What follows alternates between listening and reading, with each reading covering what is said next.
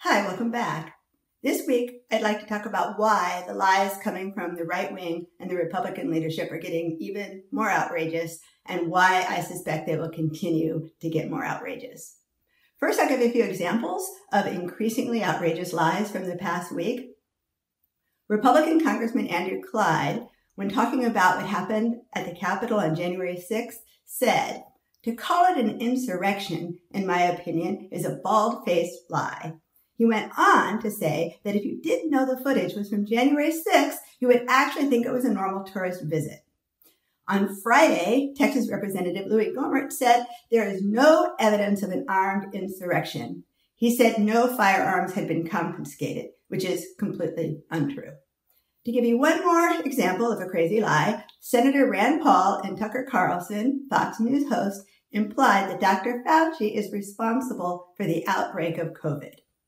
I'll put links to the sources in the notes so you can see for yourself the degree to which people in the right-wing information universe are given reason to doubt basic, provable facts. I've already talked a little bit about why people like Tucker Carlson and Senator Rand Paul and Congressman Andrew Clyde and others tell these kinds of lies. In a video a few weeks ago called Fascist Lies, I quoted Frederick Finkelstein, who explains that the liars often understand that the lies are not literally true, but they believe their lies are in service to a higher truth. This is sort of the ends justifies the means argument. If telling the lie achieves the result we need, we justify the lie. What's startling from the recent polling is how many people believe these lies. We can see how many people are willingly going along with the lies. One of my followers on Twitter asked me this: why do people prefer myth? I just do not understand the mass appeal. One part of what's going on is that the lies destroy and they want to destroy. The lies suck it to their enemies and they want to suck it to their enemies. Before I get into the ugly stuff about how lies can destroy democracy, it's worth pausing to say that myths are not always harmful and destructive. For example, when dealing with a 6-year-old and a loose tooth, the myth of the tooth fairy comes in handy. Also, psychologist Carl Jung talks a lot about how myths serve an important psychological function. I don't think a Jungian psychologist would approve of me phrasing it this way, but as I understand Carl Jung, our brains are sort of hardwired to embrace myths. Myths and metaphors can help us understand or make sense of the world. The world isn't really a stage, but the metaphor helps us understand something about how some people live their lives. I also think we're all sort of inclined to believe lies that make us feel good. Donald Trump, for example, tells these guys that they are the top of the hierarchy, and if they don't have everything they deserve, it's because undeserving others, people who are not real Americans, are trying to replace them and take what's theirs. That's an appealing lie for these guys. Another reason people embrace lies is because the lies confirm an idea they have about the world. The Christian far right, for example, believes that Trump was sent by God to save America. Well, if you believe that, how do you explain the fact that God let Trump lose the election? If you believe God sent Trump to save America, the only possible explanation is that the Democrats stole the election and subverted God's will. What's Trump supposed to save America from? I'll get to that. Also, Trump's brand is based on winning. When the election was approaching, I was a little curious what would happen after Trump lost. If you build your brand on winning, how do you explain a loss? Turns out the answer is simple. Just deny you lost. Some people embrace lies because they don't know how to evaluate sources. They get so blitzed by all the conflicting versions of the truth that they conclude the truth is unknowable. They conclude it's better not to listen to the news at all. Instead, they listen to someone in their community who they think knows. Well, what I want to talk about now are a particular kind of lie, the lies that are intended to destroy liberal democracy. First, a definition. Liberal democracy is a form of representative democracy with free and fair elections and a competitive political process. All adults are given the right to vote. According to this definition, America has only been a liberal democracy since the modern civil rights and women's rights movements. Before 1954, racial segregation was illegal.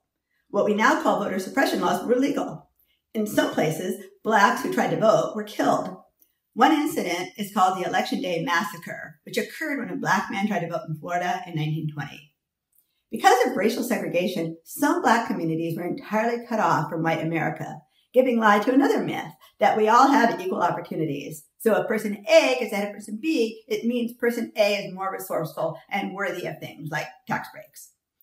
It wasn't until the federal legislation of the 1960s that we came anywhere close to a liberal democracy. So yes, the Republicans are trying to destroy democracy.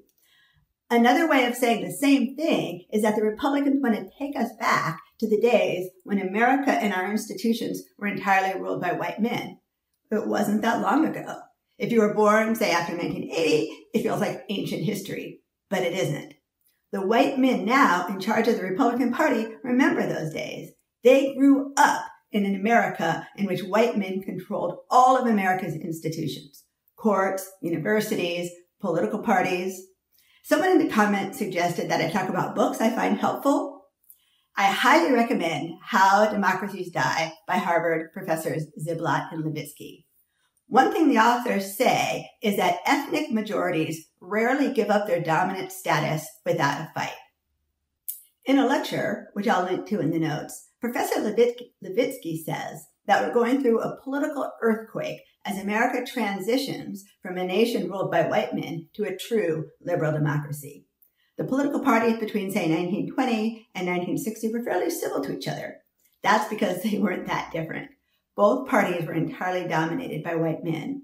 So one way to see what's happening is that liberal democracy in America is trying to take hold for the first time. So now, back to liars and destructive lies. Another book I found helpful was Richard Hofstadter's The Paranoid Style in American Politics. Keep in mind that Hofstadter wrote this in the early 1960s. On his mind was McCarthyism, which, as Seth Kotler, a historian, recently pointed out, was also based on a big lie, an entirely fabricated list of 57 known communists. Again, I'll put a link to the sources in the notes with this video. Anyway, writing just after McCarthyism, Hofstadter conducted a thorough review of American politics from before the founding of the nation through McCarthyism, and he noticed a pattern among a small and passionate minority on the fringes of the political spectrum. He called their behavior the paranoid style in politics. He explained that those embracing the paranoid style believe that unseen satanic forces are trying to destroy something larger in which they belong. According to Hofstadter, the something larger to which they belong is generally phrased as the American way of life. They feel dispossessed. They feel that America is being taken away from them, and they're determined to repossess it and prevent what they see as the final act of subversion. They therefore adopt extreme measures. They'll stop at nothing to prevent what they see as an impending calamity.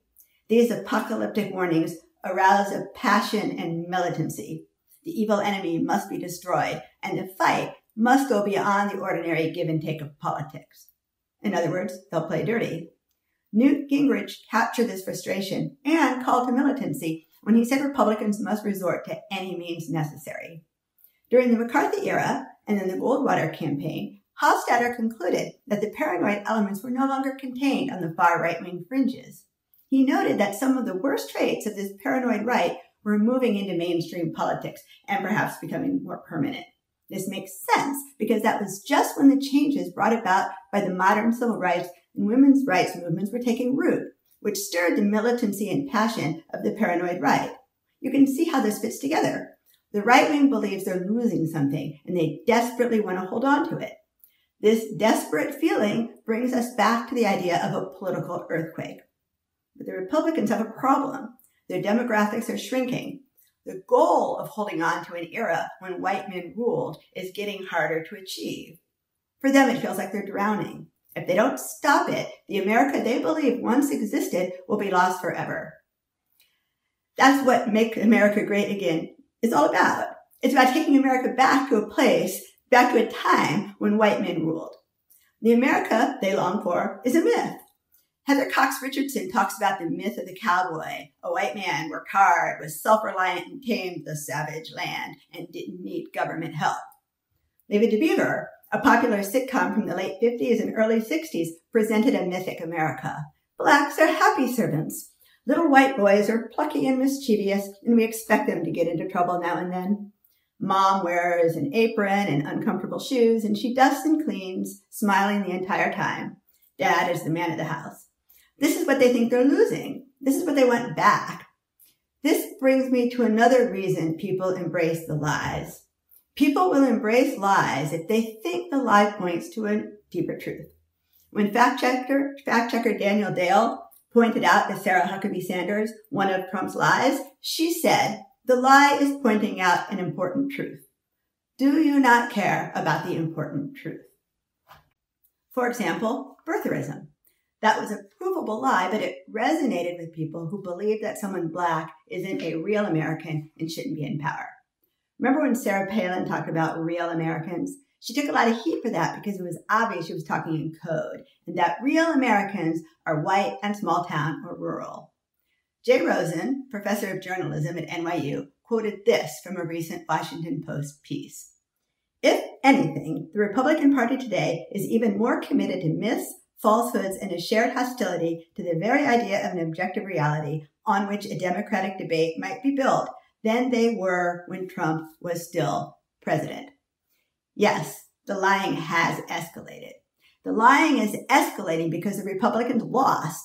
They're feeling more desperate. They think if they don't win the next election, their vision of America will be lost forever. And actually, they're probably right. If the Democrats keep the House and win a larger majority in the Senate, it will get harder for them to stop minorities from voting, and the whites will lose even more of their majority. They lie because the lies destroy liberal democracy. This is what Jay Rosen was getting at. Democracy is based on rule of law, which requires a shared factuality.